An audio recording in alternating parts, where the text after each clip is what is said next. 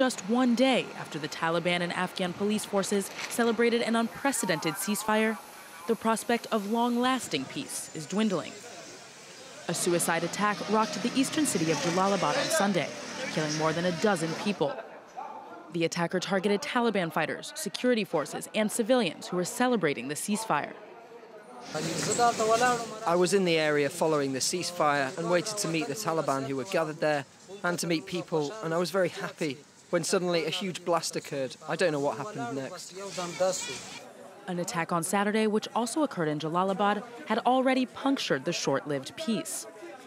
A suicide bomber targeted a gathering of Taliban militants, killing at least 3 dozen. After Saturday's attack, Afghan President Ashraf Ghani said the ceasefire would be prolonged 9 days. He encouraged the Taliban to extend on their end, but to no avail.